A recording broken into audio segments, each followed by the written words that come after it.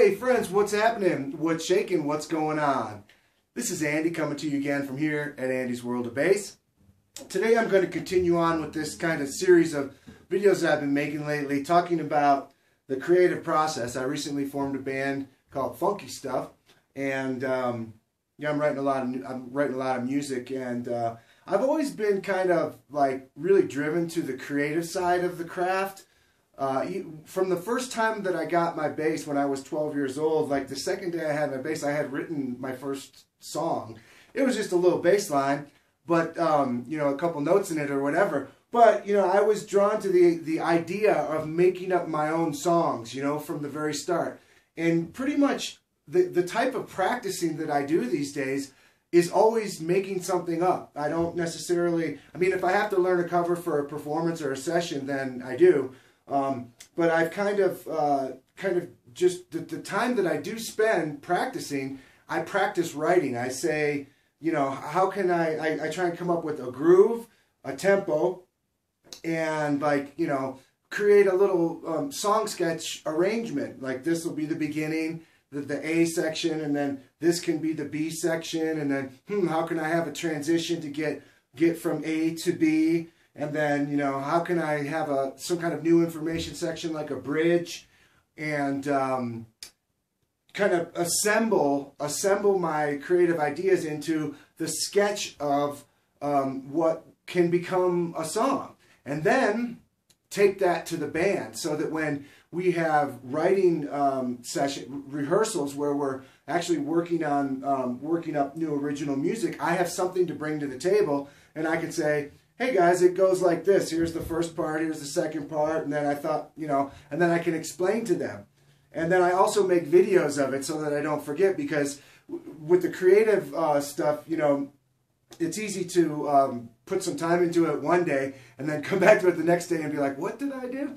So I try to make a video of it. So I have hundreds of videos of song sketches that I've done, and that helps me to stockpile a bunch of creative material, because as time goes on, if I'm getting ready to put out another record, I have 4 records out. If I'm getting ready to put out another record, I'll go back through all my song sketches and I'll say, maybe pick the best ones that I think and that will fit into some kind of cohesive album concept, depending on the instrumentation and the type of album that I'm trying to do, and yeah, put it together.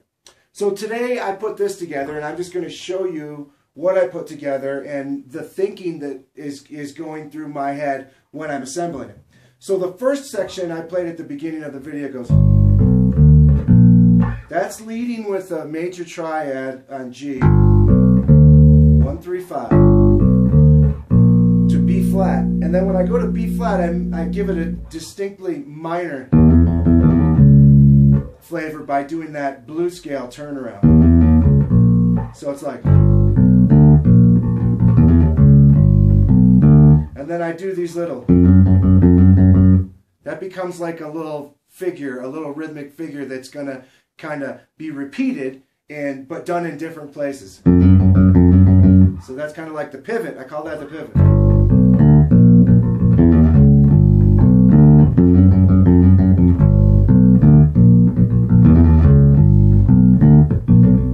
There's the pivot again.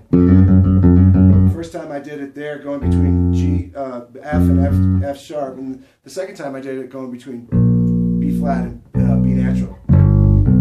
So major triad on G,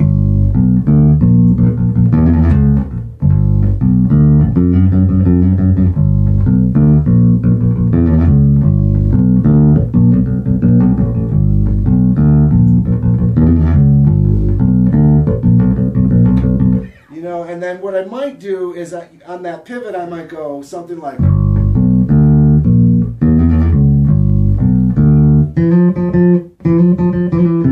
I might bring it up an octave.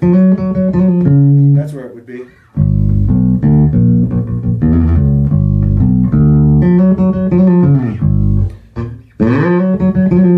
But I'll gliss into it.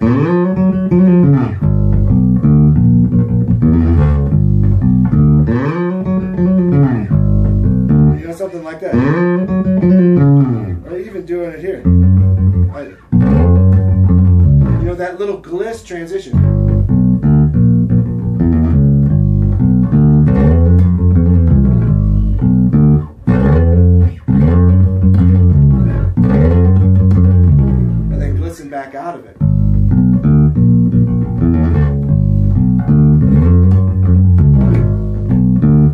kind of little things really translate well onto recording and stuff. That becomes a really standout thing.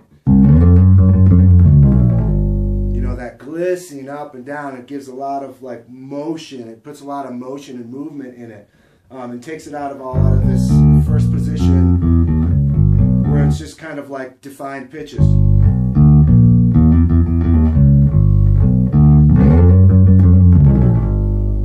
I'll probably do that in the first section, and then I thought for the B section I could strip up a whole step and do like a unison or harmonized line depending on how we put it together. But I'll do something like, I was thinking of doing something like this.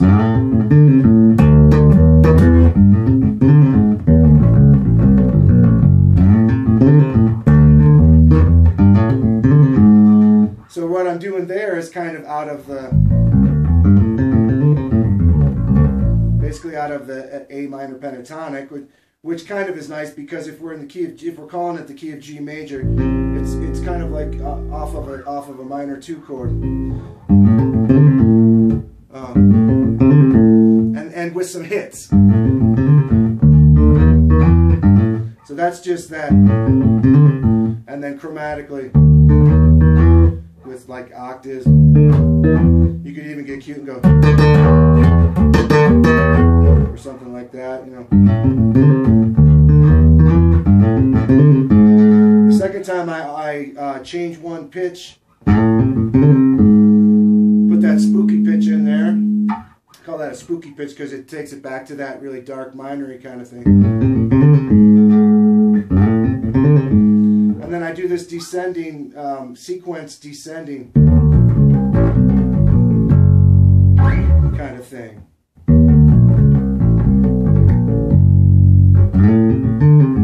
Oops. One more time.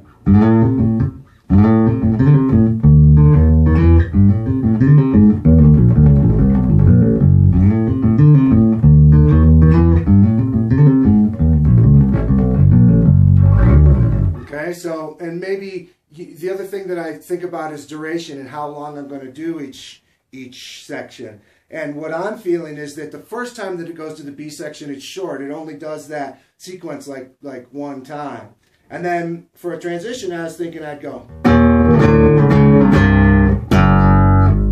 And another one of those glissando kind of things from a half step below tonic. So I'm just coming down with like some power chords from down from E flat D, D flat C. Right? And then that would get me back to the A section.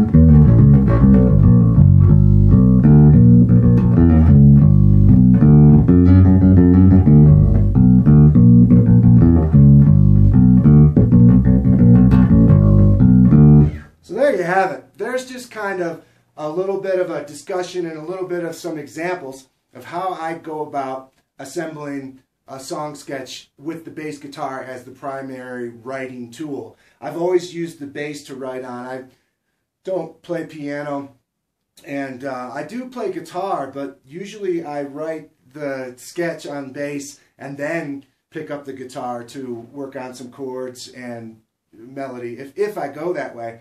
But in a band situation, which is, you know, where most of this comes into play, I just write my song sketch on the bass, I bring it to the table, and then I let the guitar player make up the guitar part. Because one thing I don't like to do is create ownership of the entire music, because it's so limited and so one-dimensional when it's all me. When all the musical ideas are coming from me, in my experience, it tends to be the worst stuff. The best stuff that I've ever done has been collaborative. It's been where I just bring a nugget of idea of the song to the table, and then I allow the other musicians to contribute to it. Then it becomes creative synergy, and that's where the real magic happens. I don't like getting emotionally attached to every single element of what's happening musically in my songs. I like to surround myself with great musicians who I love and who I trust, and I love the way they play, and then let them be themselves, because it's always better that way. It's just in my experience. And I know my limitations. I have limitations when it comes to understanding of harmony, when it comes to melody and melodic creativity and harmonizing a melody. I have limitations. I'm kind of rooted in bass playing, in fundamental bass playing. That's not a bad thing. That's a good thing. It served me very well. So I like to let the guys whose job that is contribute that creative part of the music. And when when you're in a band with the same people and you're working together, writing, rehearsing, and arranging music together, it's really possible. If you're just kind of on your own making music and you don't really have people to regularly collaborate with and play gigs with, it's quite a bit different. It's certainly doable, of course, but it's just different. I like being in a band. I like going to band practice. I like to get together with the band and work up new songs together and create something that everybody has ownership of, that everybody feels that has kind of equal, where everybody's carrying an equal amount of the weight of the song creatively. Because I think that when it comes time to perform it, when it comes time to go out and be a band, everybody is that much more into it, because there's not just one leader who's saying, you do this and you do that and you do this and you do that.